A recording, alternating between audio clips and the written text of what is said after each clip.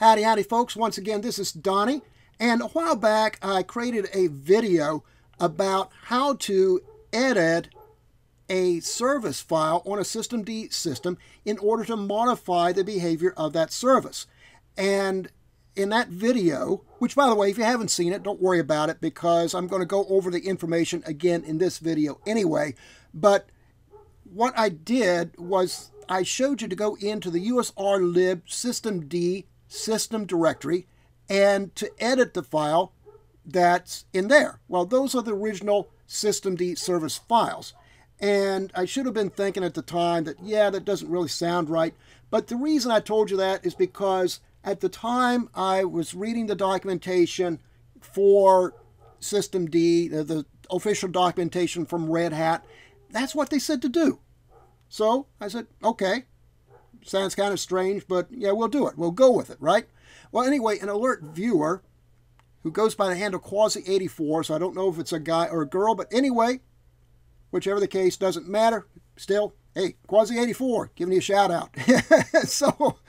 But anyway, this person sent me the message saying, hey, don't edit this file directly because you can create drop-in files which will override or add options.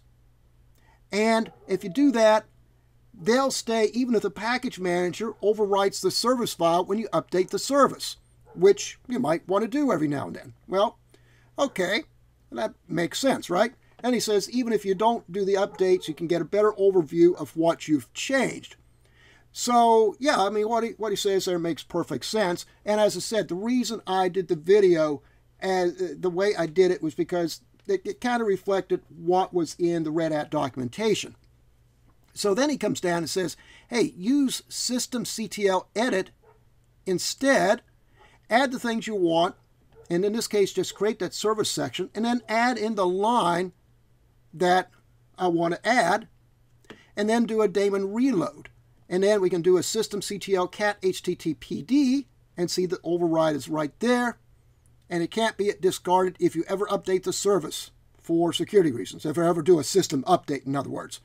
So, and then come down here, and he says, actually, what will happen is when I do the systemctl edit, it will make a directory down here in the etc systemd system directory. It'll make this directory called httpd.service.d, and I can put as many files in there as I want, which will override whatever I want without touching the original file. And then if I ever want to write a systemd unit file, just place that in the etc systemd system directory. So, yeah, I mean, it makes perfect sense of what he says. And so, anyway, I went ahead and checked it out, did some research. Well, first off, this systemctl edit I had never heard of. And I kind of wondered why, so I did some research, and I found out that this edit feature to systemctl was not added until Red Hat 7.2, which came out in February of 2016. So it had been out for a long time by the time I made that first video, and I didn't even realize it, right? So anyway, I figured, well, I'll give it a try here, and we'll see what happens. So anyway, I did this, did systemctl edit httpd, and it comes up with a blank screen.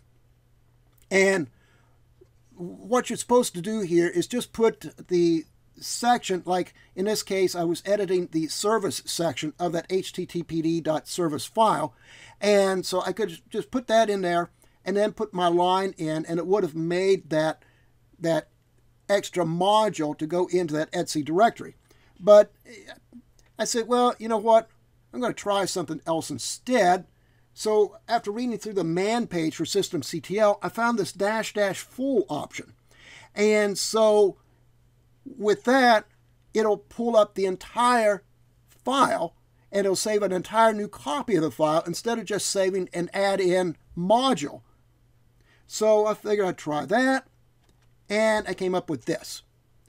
So what I did then, I just went ahead and edited that.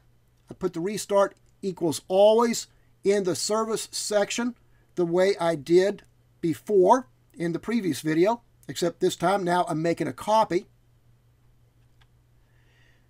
And so when I saved that, then I could go into the etc systemd system directory, and you're going to see right here, there is my httpd service file right there, the one that I just created. But then down here, this is the http.service.d. Now this, there's actually nothing in there, but that got created when I pulled up the systemctl edit without the -- full option. And even though I did not actually do any edits, when I went and got out of that editor, it still created this httpd.service.d directory. But anyway, this is what I just created. And so that is what contains my edit, just the httpd.service file itself. And so then after I do the edit, I do the systemctl daemon reload.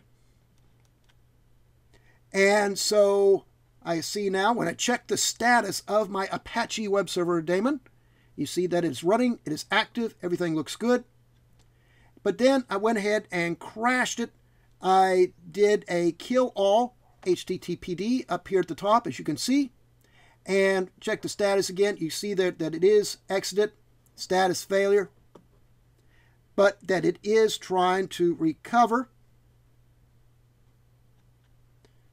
And finally, it did recover, and we're back running again. So everything looks good, right? And that's all there is to it. So, as I say, that's the gist of the video that I presented before, except I've made the correction now. We're now making the edits in the correct place. We're now editing the service file correctly instead of editing the original one in the usr lib directory. So anyway, that's all I got for now. So if you like the video, be sure to like and subscribe, and we'll see you next time.